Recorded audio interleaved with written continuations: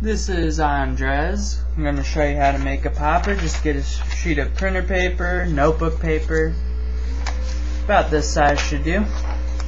Just fold it up about 2.5 inches, or 1.5.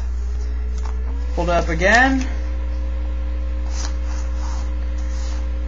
And one more time, but if you have a little bit of excess right here, fold it up just so there's about a centimeter of excess. Flip your paper over, and then fold it in half, long ways. Crease.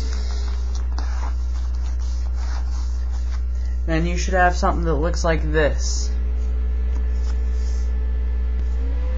This is your finished product.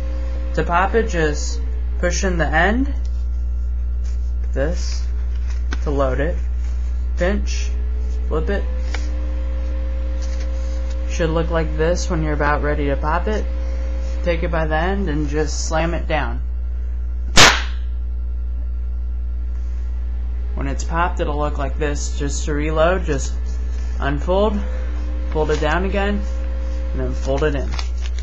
And that's how you do the popper.